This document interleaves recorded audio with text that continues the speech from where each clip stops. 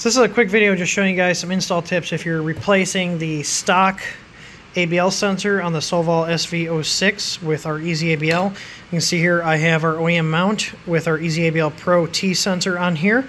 This printer will work with any of our 18mm sensors. To get this on here, you actually unscrew this screw and it will drop the stock probe out of the bottom of it, and then this just unplugs from the control board. There's then two M3 screws here that hold this bracket to the side of the motor here, and those screws are reused to attach the EZABL where the stock sensor was. Now, when I do the final install on this, I'm going to take this cable for the sensor and route it along with the ribbon cable here and just put some zip ties a couple inches apart all the way back to here. I did kind of the same thing on my Ender 3 S1 as it has the same kind of ribbon cable. You can see here just a couple of zip ties to keep it with the ribbon.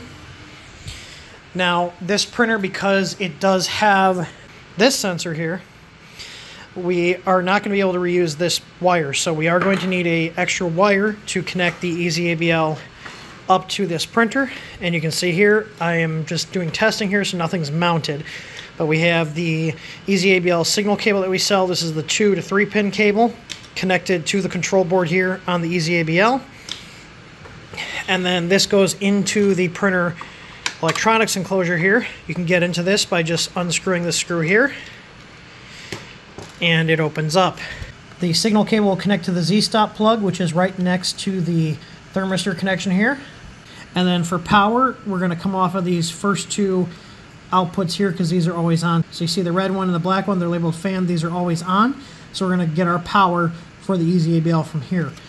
Now for mounting the EZABL control box, I'm probably just going to stick it back here and have the little wing go into the plastic cover here, and then just throw some double-sided tape to keep this from moving around.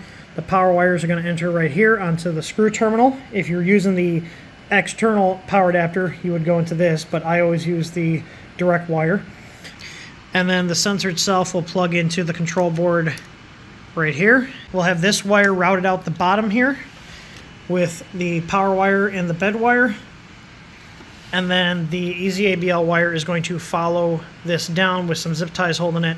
And I'm just going to have the wire run down here to the control box, and whatever's extra, I'm just going to loop up. You might also be able to put the extra wire inside here, as long as you don't hit the fan. There is some extra space down here, so you could come up with the sensor wire and then come back out.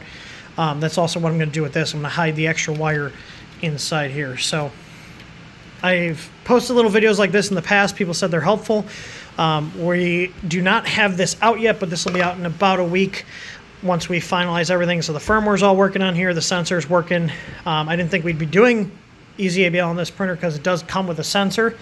This is the stock one, but many users have reported to us that this one is not giving them good results, or it's just not working at all. So we're going to put the EZABL on here, and the next video that we'll be doing once I get the firmware done is we're going to be installing the EZ board in here to get rid of the stock board. And I'm also still looking to see if we can add a filament sensor on the stock board. I do not see any extra 3-pin headers like we see on some of the Creality boards. There's usually one right down here, and this is labeled DET. I don't know where this goes to, so we might be able to actually just unplug this and plug our sensor kit into there. I suspect that this goes up to the hot end here, if they had a filament sensor on there, because there are some extra plugs on the side of this, but we're not going to use those. So anyways, hope this helps you put an EZABL on your SV06.